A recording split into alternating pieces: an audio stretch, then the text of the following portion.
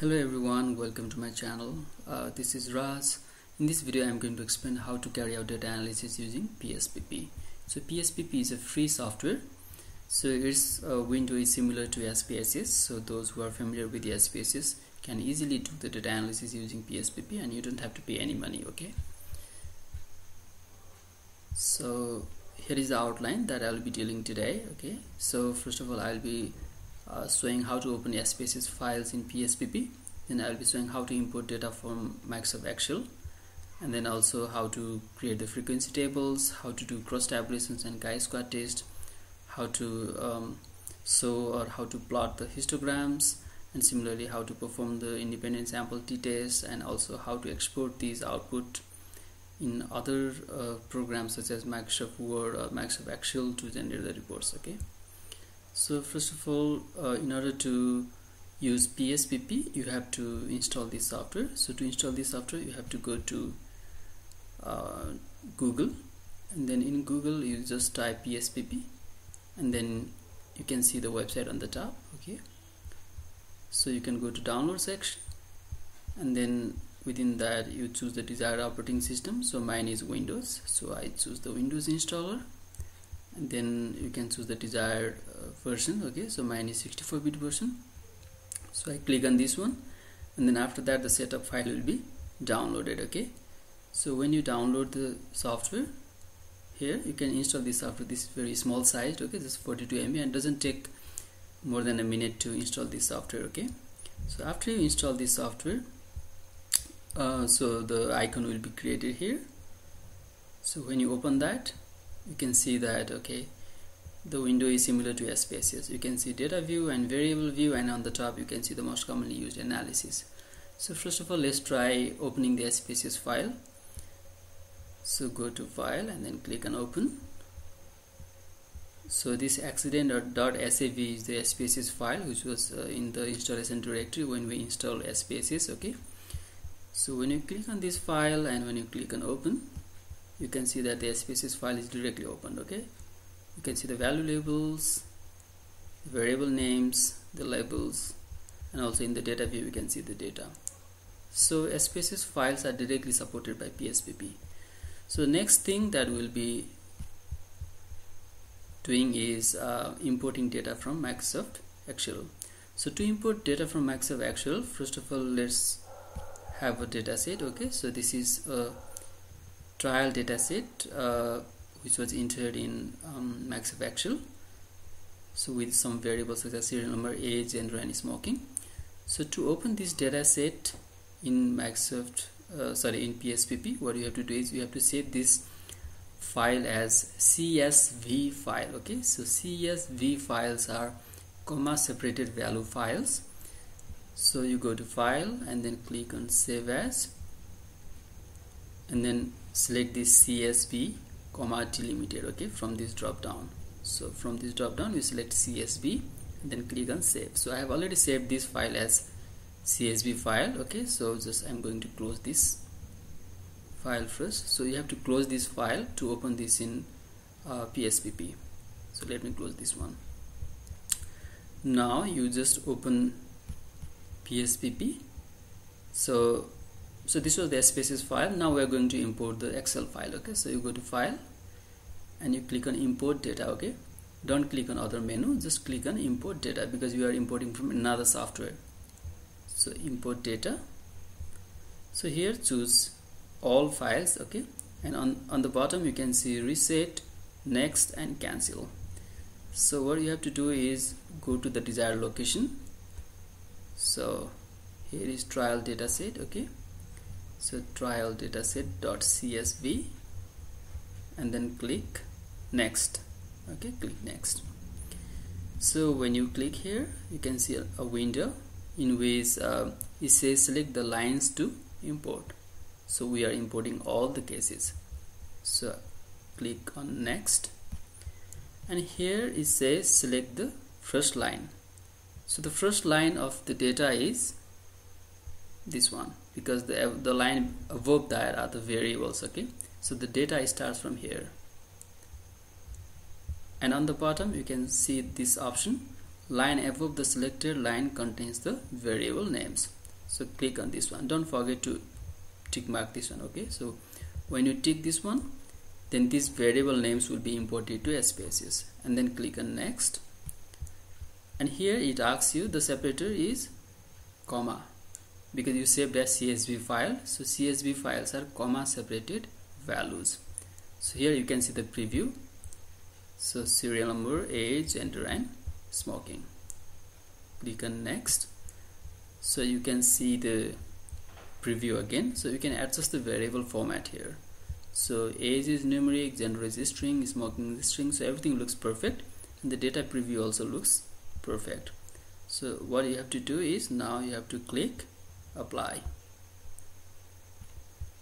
Here you go. The data is imported from Microsoft Excel. Now the next step is, as we discussed, creating the frequency tables. So what you have to do is, now you have to go to this data set. So this is the trial data set. Now to calculate frequency table, you have to go to analyze, and then descriptive statistics, and then frequency. So we calculate the frequency for the categorical variable. So here you can calculate the frequency for gender as well as for smoking. So let's calculate the frequency for gender, and then you can turn this off: mean, standard deviation, minimum, and maximum. So they are ticked by default, but for gender we don't need this kind of parameters because they are for the numeric variables. Okay, so when you click on gender and click on OK, now you can go to the output. Okay, you can see the output here. So the output is generated. Okay, male 42%, sorry, female 42%, male this much. Okay, so you can see the similar kind of table as generated in SPSS.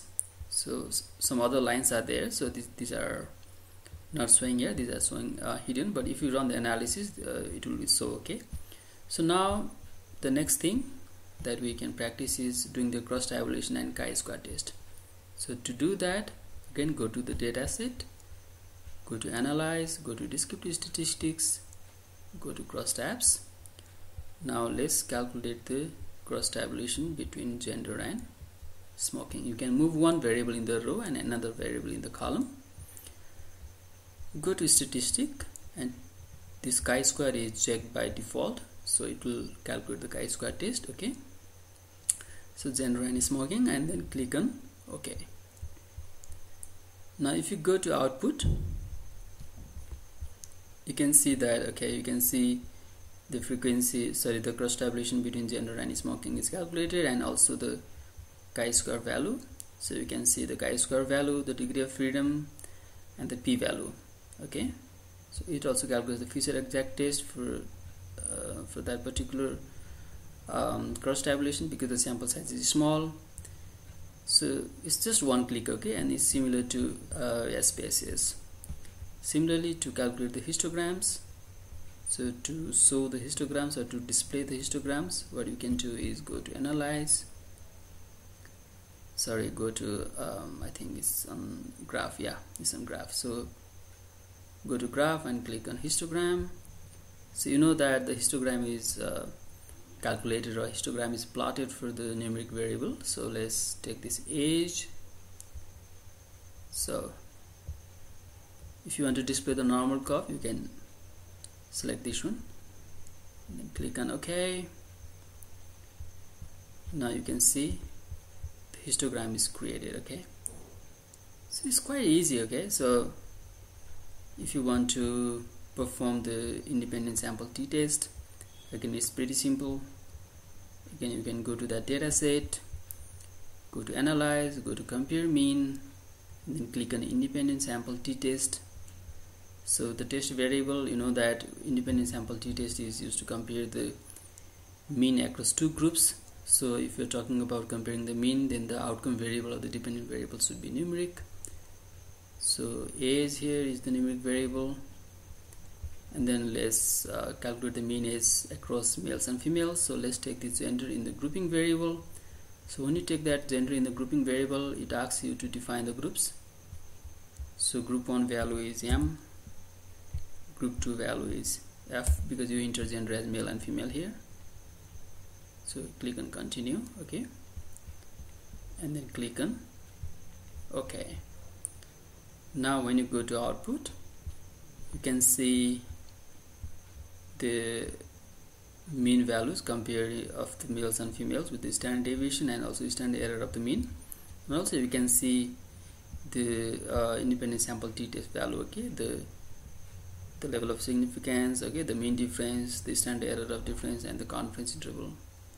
So everything is possible, guys, okay. So now if you want to perform similar analysis, so you can use the different commands over here, same like SPSS. And now let's say we want to export the output to generate the reports.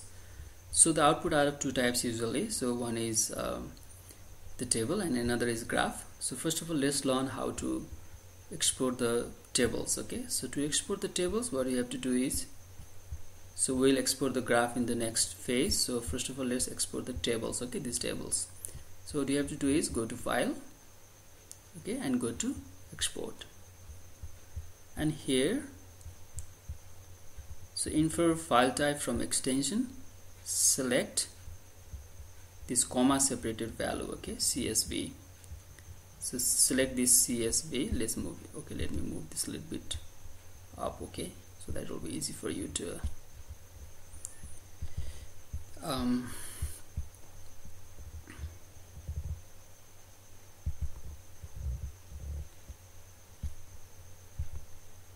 let's move this a little bit upward here, okay. Here is see now comma separated value CSV. So now let's export the output to, let's say, pictures, okay, or let's say video. Give the file name, so it's tables PSPP, and then click on save, okay. So here don't forget to select CSV, okay, if you want to export as tables, otherwise the tables will be distorted, and click on save. Now when you go to the video where you save this one, so here is tables PSPP. When you open that, you can see that all those tables are showing up here. The cross tabulation for smoking and gender, similarly the frequency tables of these male and females, and also the chi-square values, and also the values for independent sample t-test, okay. So all those analysis can be imported to Excel again. So from here you can draw the chart, graphs, and also you can take these tables to Microsoft Word. Similarly, if you want to export the graph, so let's say you want to export the graph, this histogram, so what you have to do is, now you go to file, click on export, okay. From here again, what you have to do is, you can select either PDF, okay, you can select PDF or HTML. Okay, let's select HTML, okay. You can save this in desired location. Let's say you want to save in videos, and then here graphs, click on save. So that output will be saved as the HTML file. Here you can see the output is saved as the HTML file. Now the graph is showing here. You can see the PNG file for the graph, okay. So when you can see here the graph, okay, when you click there, the PNG file, so you can see the graph here. So you can save this, or you can just crop this, whatever you want to do, okay. So it's quite easy, guys. So now you can crop this one using the snipping tool here, okay. Sorry, it's not selected. Okay, here you go. You see, so now you can copy this in Microsoft Word.